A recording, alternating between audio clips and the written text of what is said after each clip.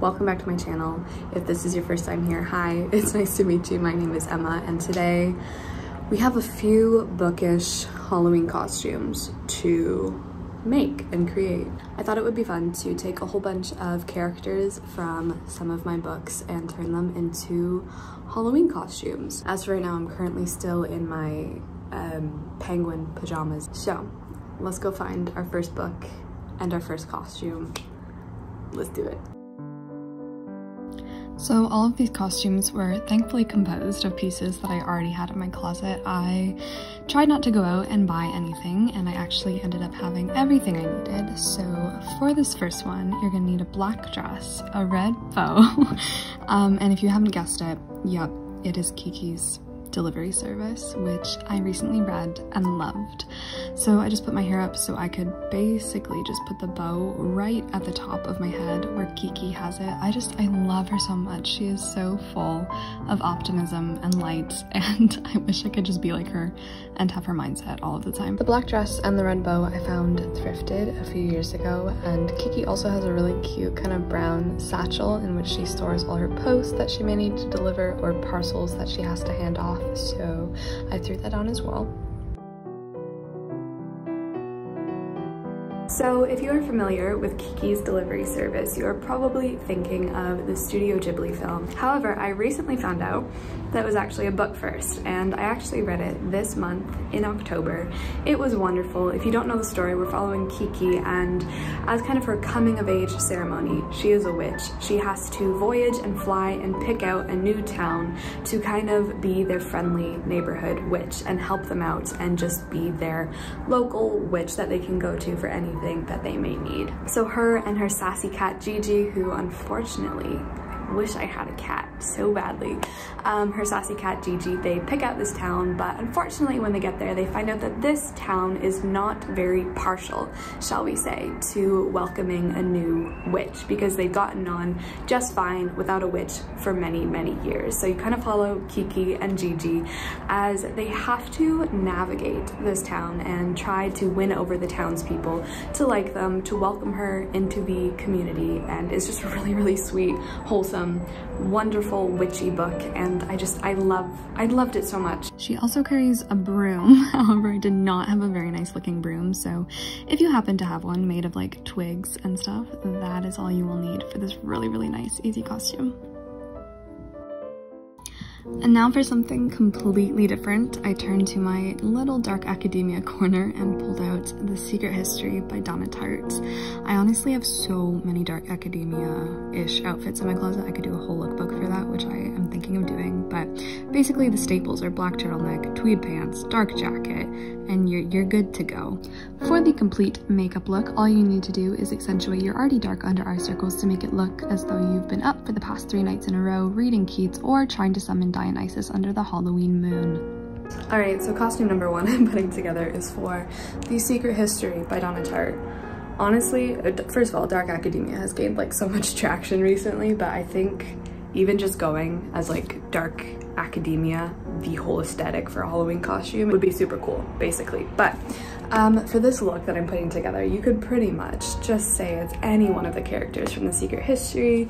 We have Richard, our protagonist. We have Henry Winter, very melodramatic. We have Francis, we have Bunny. Anyway, you could 100% be any of these characters because they're described as wearing all black all the time, looking very haggard, very tired. You could probably like carry this book around with you as part of your costume and it would be very meta. Anyway, let's get on with the look.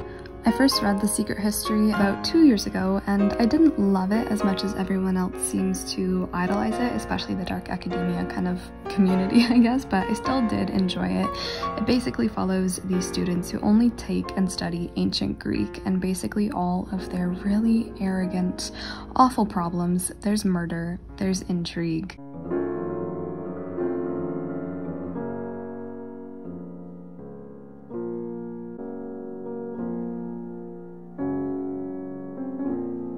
Alright, so this hat I found online a few years ago. This coat I found in my grandma's closet in her old house. She has no memory of whose it was, so it's kind of a mystery coat. Got this turtleneck at a thrift store. This bag I found at Target in my first year of high school. I was obsessed with it. These pants are also thrifted.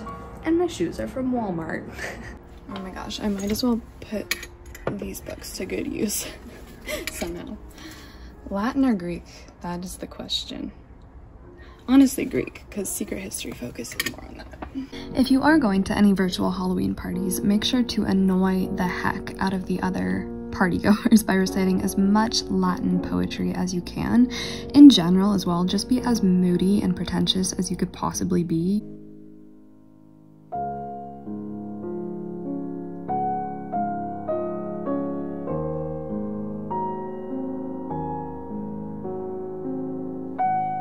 Alright, I got super hungry, so I'm pausing to have some oatmeal, but I do want to do like more of these videos in the future. If you guys have any more outfit, costume, characters you'd like to see, whether they're from books or not, is honestly fine with me. So also just wanted to say, please have a very safe and happy and healthy Halloween. No matter what you're doing, just be safe. My plans are definitely just to stay in.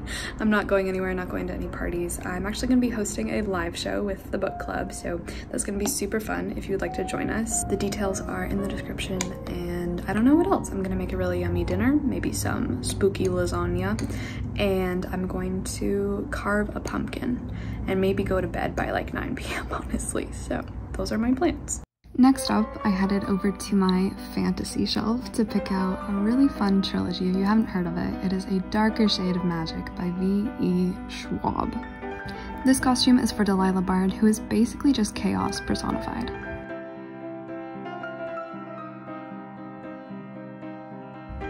For Lila, I started off with the same black dress as I was wearing for Kiki, as well as throwing this huge maroon cloak that I found at a different thrift store on top of it because it just seemed like a very Victoria Schwab kind of color. If you have not read A Darker Shade of Magic, Delilah Bard is a girl living in Grey London whose city is parallel with Red London, and Red London has a lot of magic and power. One day Kel, a smuggler from Red London, crosses over to Grey London, and she will not leave this man alone until he promises to take her on an adventure, because that is all she wants out of life. In general, Delilah basically just wants to start fights with everyone and everything, so try your best to look as sassy and unsatisfied as you possibly could. She basically blackmails Kel into letting her into his world, and once there, she refuses to leave. So in the second book, which I actually loved a lot more than the first, she disguises herself as a boy to be let aboard this pirate captain's ship because sailing on a pirate ship has been her life's dream. I mean, okay. So for this look, I found the only vaguely piratey shirt I had in my closet, which was this white button down, paired it with the black turtleneck underneath, did my hair up, and threw on the cape again. She also somehow gets her hands on a wand in the second book and ends up killing this guy to take his place in the Essentosh, or the tournament that the whole second book centers around. I had to throw some sort of classic on here because I've had this red dress in my closet for years and I've never worn it because I had no idea what the heck to use it for, but Lizzie Bennet seemed like the perfect opportunity. So for the hair, I just fixed it back in this low bun and tried to pull some strands out because at least in the 2005 Keira Knightley film, her hair seems to be always falling out and very unruly. I did find this gorgeous red dress at a thrift store, and I was trying to find some inspiration from the 2005 movie of Pride and Prejudice by Jane Austen. Honestly, I love this book so much. It is also such a stunning movie. If you hear someone say anything that could even vaguely be construed as an insult against you, make sure not to accept their marriage proposal until they've asked you at least twice. And of course, make sure to compliment your host on what excellent boiled potatoes they've just served you. You've never seen a finer example of a vegetable. And now for my favorite novel of all time, The Phantom of the Opera. I really wanted to do a costume for the Phantom, or even better, do the costume of the Phantom's costume of the Red Death, but I had to work with what I had, so Christine was the answer. Pretty much just pick the fanciest dress you have in your closet, and for me it was this pale pink thrifted nightgown that I found eons ago. I layered this infinity scarf over top of it and later decided to add the red cloak back on because that felt very Phantom, as well as a gold ring which Christine wears in the book.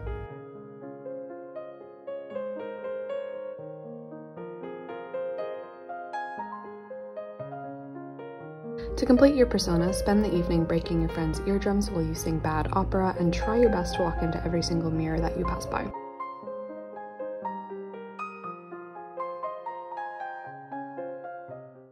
I had to include one of my all-time favorite Halloween reads, which is of course Coraline by Neil Gaiman. I started off with a pair of jeans that I thought just screamed Coraline because they had little like glittery gold cutouts in them. I don't know, it just felt like something she could wear. In the film, she wears a stripy orange top, so I chose to go with a black and white striped blouse and of course the iconic yellow raincoat. I do not own yellow rain boots, although that is a life goal of mine, so we had to make do with the brown boots.